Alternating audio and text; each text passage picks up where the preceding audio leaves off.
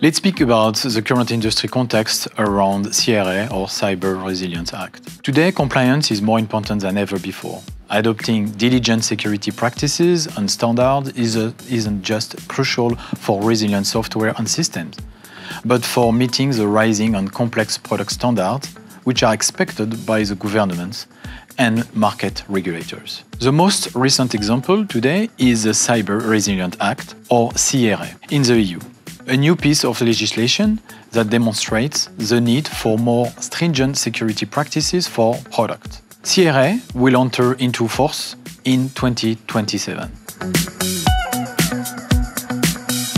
The CRA is relevant for all products, digital elements sold in the EU. Under the CRA, all devices and products with digital elements are classed into three categories. First, non-critical.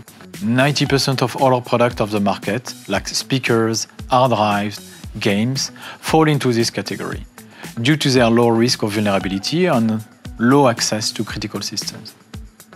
Then we have the class 1, low risk. There are products where security is a critical part of their behavior, such as products with lower level access, password managers, firewalls, VPNs, or even web browsers. And then we have the class 2, which is where you will have the higher risk. There are products like operating system, microprocessors, industrial firewalls, or even CPUs. Depending on your product classification, you will expect to meet new stringent requirements if you want your product to be available in the EU. First, all manufacturers must perform security maintenance and planning before their products are built and after they are sold.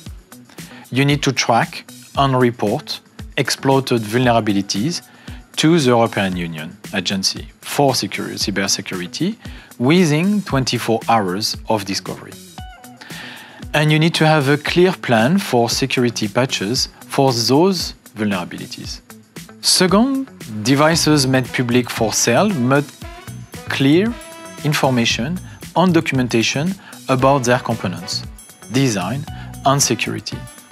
Your product will need a software bill of materials, what we call the SBOM, that is publicly accessible in a machine-readable way. And third, you will need to do a risk assessment of your product.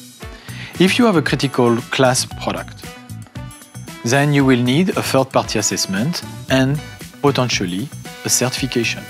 For non-critical products, you will be able to do it yourself with what we call a self-assessment. And for a period of a maximum of 5 years, you will be required to recall or withdraw your product that don't meet conformity standards of the CRA. So you need to be aware that breaches or non-compliance could result in fine, penalties, and business discontinuity. We are passionate about enterprise-grade security in open source. Canonical understands regulation and what it takes to meet compliance.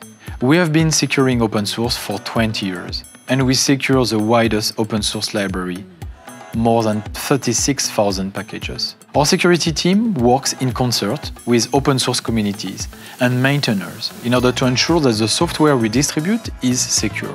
We are committed to delivering CRA-compliant Ubuntu, and we are committed to help our customers deliver on these new security requirements. Securing your device is vital, whether you are meeting new compliance standards or giving your end user a peace of mind. Check out the link in the description to learn more about how Canonical and Ubuntu Pro can support you.